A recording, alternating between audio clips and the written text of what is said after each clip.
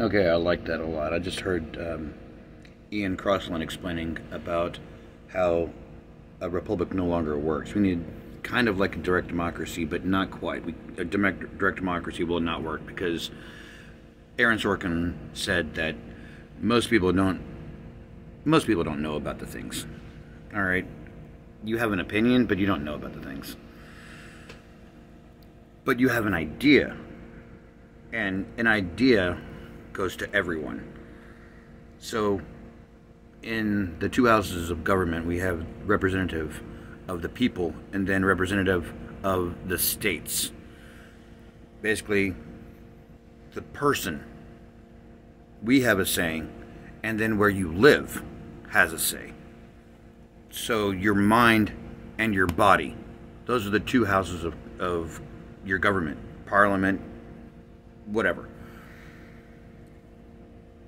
Wow, you can do that for every government, whatever you call it. Your mind is the people's house, and your body is the parliament, because it's alright, you can free your mind as long as I own your ass.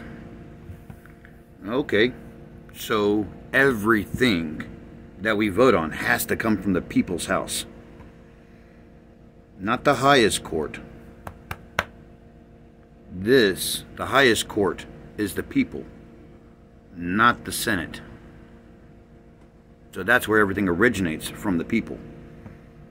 Yes, I have the interview paused at 42:17 with Ian Crossland on the Liberty Lockdown episode 123 with Ian Crossland and the nature of the universe. I need glasses. I have glasses, I don't wear them. But yeah, that's how you have to do it. You have to have everyone all together voting for whatever you need. And then the land, the thing that owns where your ass is, you get a vote for that as well. If you don't like then you move your ass to another place, and then your ass has a different vote. But yeah,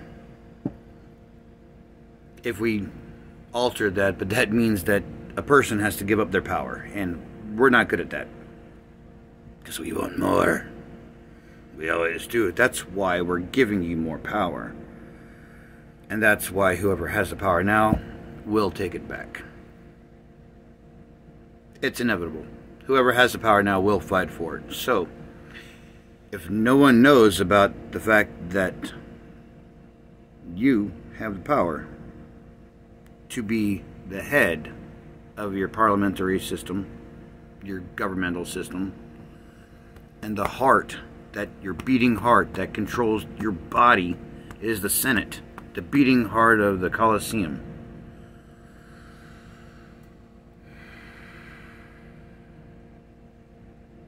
We need to change the world. Whoever knows how to translate into the different language, and it is a different language of legalese. Regular people go in there and say, hey, I'm right and you're wrong, and the government says, no, you didn't say the right words. Magic words. Okay. Yeah, you're the judge that's supposed to determine right from wrong. How about determine of your peers and not somebody else? How are you going to have somebody who's never driven a truck determine what the rules for trucks are, and when two truckers have a disagreement, then the judge who doesn't know about trucks says, this person's right, that person's wrong, because of the law? No, have somebody who knows what the hell they're talking about. I mean, that's where it gets difficult, but also where I think that we take our privacy for, we think it's worth more than what it is. We should share it, but we should know that we're sharing it. It shouldn't be taken from us, it should be freely given.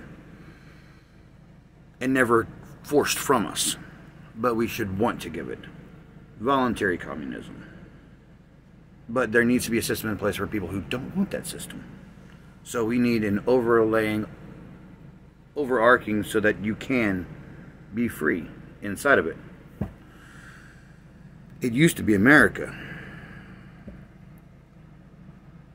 All right, hang on a second.